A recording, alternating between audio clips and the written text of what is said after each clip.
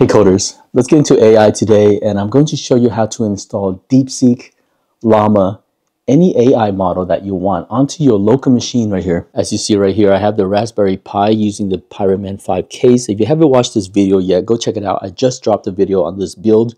It's a very fun and cool little build that I did. Go check that out. But I'm gonna run Deepseek on my little mini PC right there, as well as my MacBook Pro with the M2 chip. And you're going to see the performance issues on it, like the performance differences you're going to see, because this one only has 8 gigabytes of memory. This one has like 32 gigabytes. So you're going to see that performance difference. But as well as I'm going to show you how to program AI. And when I first looked into this, I thought it was difficult, but it turns out to be very easy. So I'm going to do some NextJS programming with AI, with Deepseek, all of that. I'm going to do some image manipulations. And then you're going to see how easy it is to run locally on your own machine at home without even connecting to Wi-Fi, the internet, anything. You can run all this locally. You can feel safe about your data. Let's get into this.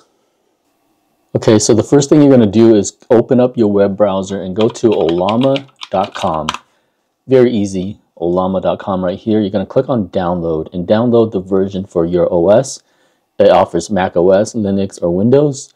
I'm running Linux on the Raspberry Pi right now, so I'm going to click on Linux, and it gives you this curl command. You copy that, open up terminal, and then you paste in that curl command right here. So very simple, paste that in, press enter. It's going to install Ollama for you. I've already installed it, so I'll show you right here. If I type up Ollama, it's going to give you all these commands that you can run with Ollama. The important ones are pull and run, because you want to pull a model to the machine. That means it's downloading the model. What are models? Let's go to the Ollama website right here, and under the link models, models are the AI. Deepseek are one. There's Llama.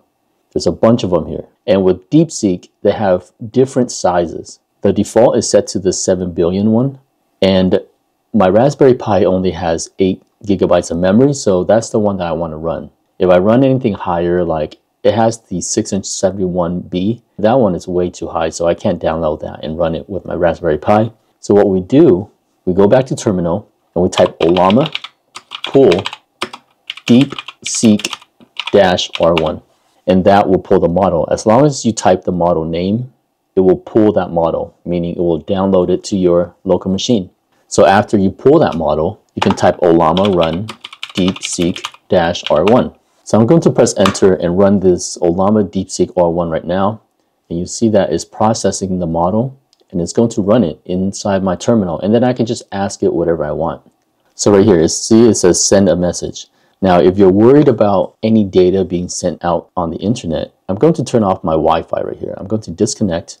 See, I'm off of the internet now. And I want to show you that all of this is just running locally. You don't have to worry about anything. So here, we're going to ask it, in the movie Ready Player One, how many keys were needed? And you're going to see how fast or slow it's going to run here. It's thinking, it's saying right there, thinking, okay, so I need to figure out how many keys. So it's giving you the process. And as you see with the 8 gigabytes of memory on this Raspberry Pi, it is going a little bit slow, but it is running. And it's running Deepseek R1 right now.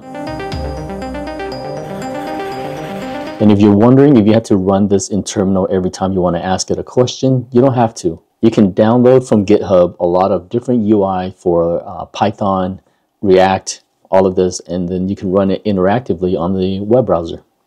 My CPU, by the way, right here, it is running full speed on this Raspberry Pi. And half of the memory is loaded into here with this Deepseek R1. All right, so here's the answer. It's saying approximately 56 keys were needed in Ready Player One.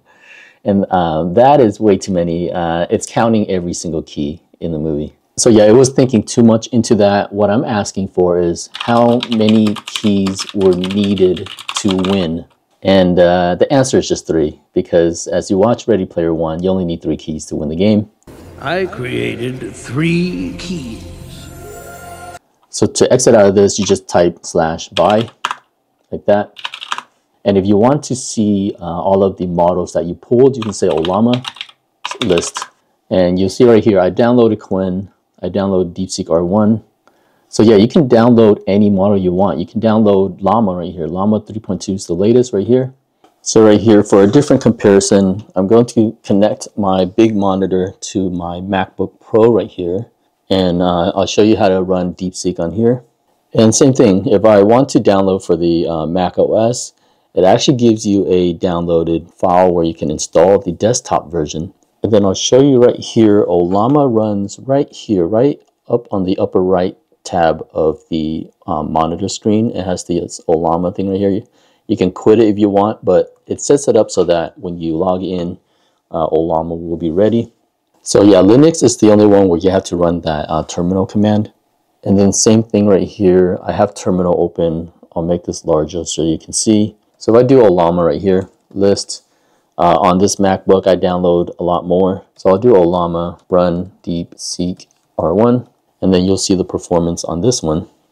So for this one, let's ask it another movie question. In the 2011 movie, The Girl with the Dragon Tattoo, what was written on the black shirt of Elizabeth? And you can see how fast this one thinks and runs because our MacBook Pro here is on the M2 chip. And look at that, it's just spitting out facts right there. And so it's a lot faster, as you can see, than the Raspberry Pi. And once again, this is just running on terminal, but right after this, I'm going to run my NextJS project to show you how it runs.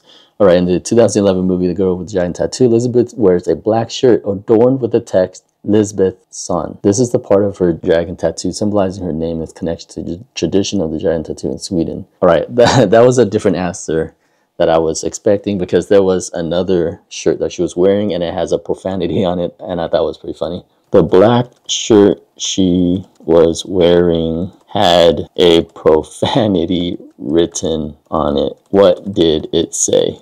I'm thinking maybe this one, it doesn't want to say the profanity word, so it's not gonna reference it. But if you guys watch the movie, you know what I'm talking about. She wore a black shirt with a faded quote on it, and it's very funny in the movie. Your report, just for me, it wasn't very entertaining. It wasn't meant to be. But yeah, look at how fast that ran compared to the Raspberry Pi. All right, so now I have this project that I created in NextJS, and it's an image project. So I'll do npm run dev, and then I'll go to my localhost here, localhost 3000. And so right here, I created this Llama vision. And what I did was I downloaded Lava right here. Lava is a image processing model that you can use with Ollama. So this NextJS project allows me to drop in an image right into the center here. I can select a model for it to read from, and then the model processes the image and it lets me know what it sees in there by describing it. So I'm going to drag in this image right here. I just drop it in, it's processing it, and this image I just found on the internet. And let's see what it says. The image shows a food item resembling a foot-long hot dog, which appears to be a popular stadium snack. That's true because this is Dodger Stadium right here. This is the Dodger Stadium dog. The hot dog is loaded with various toppings, including mustard, relish, possibly onions or sauerkraut, along with pickled spear. It's reading it very well. The packaging suggests it might be from a stadium vendor, considering the branding and plastic wrapping, which are common for quick food service at sporting events. That's right, it's at a sporting event. It's the Dodger Stadium hot dog right here. So it's pretty good on that, and look how fast it processed that. So let's do another one. And this should be fun. I have a logo right here that you guys will recognize when I drop in. And we're going to see if it recognizes this logo. So there we go.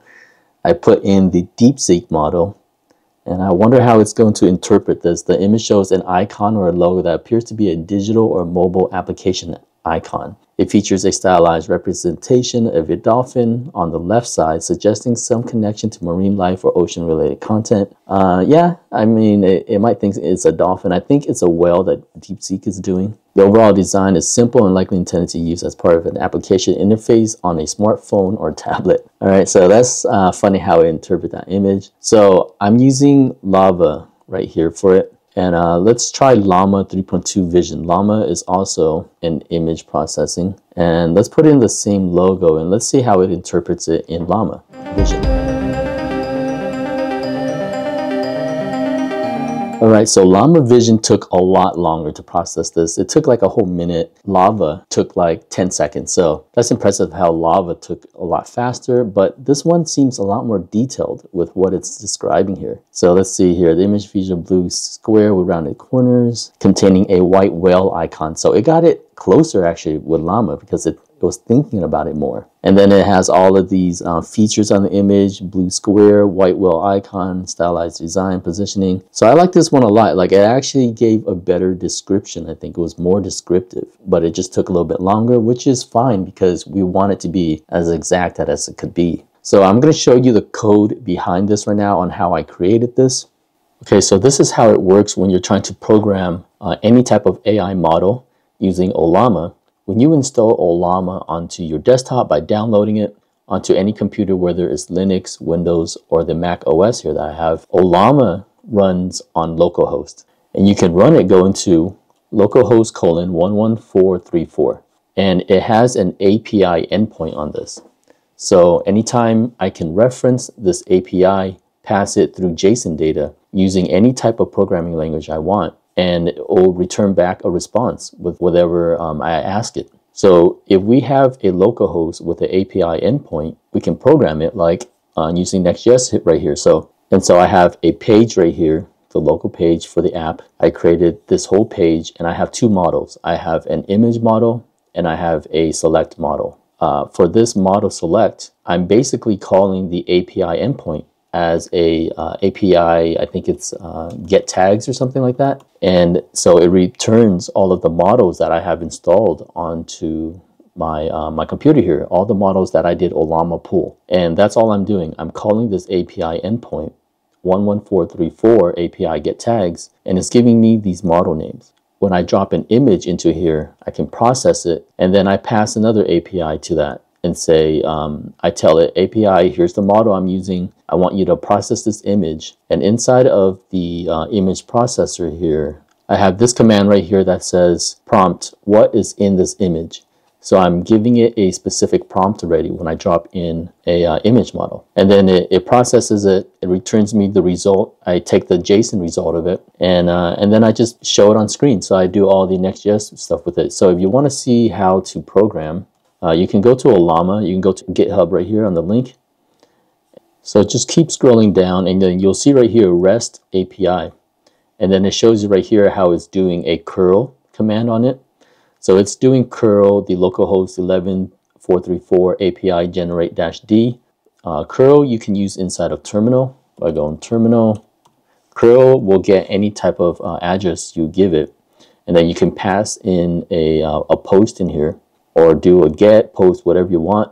But inside of Next.js right here, we can do a fetch, but I'm actually using axios.post. I'm posting data to it, to the API generate endpoint, and then I'm passing through this JSON data right here that is I'm telling it. So, you know, I'll put all of this code onto my GitHub if you want to see this full code, and I'll share with all of you guys if you want this exact Next.js program that I created here. So I hope you guys enjoyed this type of video. Leave a like if you do and you want to see me do more programming with AI, especially on this mini PC that I built for my Raspberry Pi. I've been loving programming on it. So leave a like if you like that type of content. I'll create more, and leave a comment too because it helps out the algorithm for this video. And I'm going to get back to creating more AI agents for my Raspberry Pi right here. I'll see you guys later. Peace.